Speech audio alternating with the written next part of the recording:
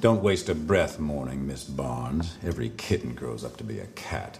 They seem so harmless at first. Small, quiet, lapping up their saucer of milk. But once they're closed... So what my product does allows you to shop what you watch. I think we say that we cover all products from all of your popular TV shows. In a nutshell, we build a scene timeline for last night's episode of Scandal, and then every scene from every character, we identify every product that they're wearing in that scene, and then offer the shopping and buy links. Well, nobody's done this before because it's incredibly complicated to index every product without the support of the studios, production teams, or networks. I think the idea is not new.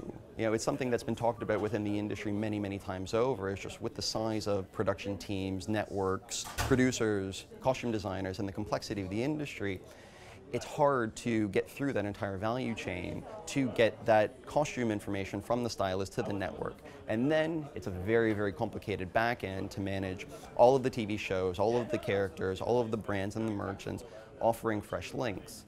So we've spent 2 years with our artificial intelligence team in Amsterdam building the back end of this product. So finally, 2 years after all of this development, we can fulfill on the promise of identifying every product that's in the scene without the support of the producers, the networks, or the costume designers. The potential of this product we think is huge. We think we can fundamentally change the viewer's viewing behavior in the point of, if you're watching a scene right now, and you see a jacket that you like, there's no ability to find out what that jacket is. It's too difficult. We think that because with the brand awareness of Looklive, the viewer will now watch a television show thinking, I can buy all of these products. With this knowledge that you can buy all of the products, you can actually watch as an active shopping viewer. When you see Pharrell's t-shirt and it's a Pokemon t-shirt, you're like, that's a cool t-shirt. You can click on the website and you can buy the cool t-shirt you just saw Pharrell wearing. In terms of an upside financially, I think we have a 5-year target organizationally set to be a $1 billion valuation within 5 years, where as organizationally we understand it's a very ambitious target. But we think with the potential upside, the win-win relationships with the networks, the producers, the brands, and the merchants, that this $1 billion upside is possible within a 5-year term. The brands are overwhelmingly positive. I think when we look at who is winning, I think the brands are probably the first ones that are most excited, especially because the brands don't know when a costume designer of a television show chose one of their brand or their brand products to put on the screen. So we're both selling the products but also informing the brands that the costume designer from Scandal really likes your brand and is putting all of these products on the main character, Olivia Pope.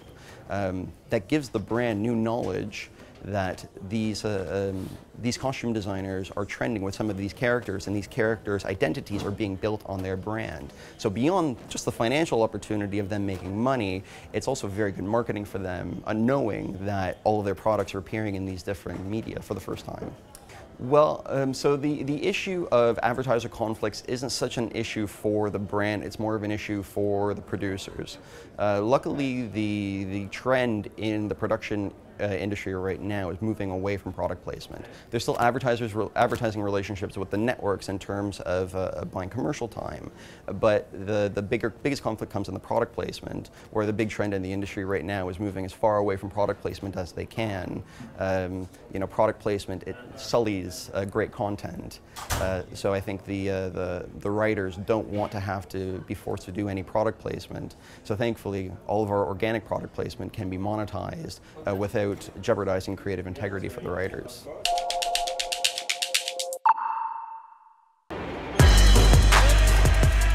The initial brief was to talk really specifically to an incredibly niche target audience, which was 14 to 19-year-old kids in inner city London. And the very specific brief was to build awareness for a guy called Derrick Rose, who is a massive basketball star out in America.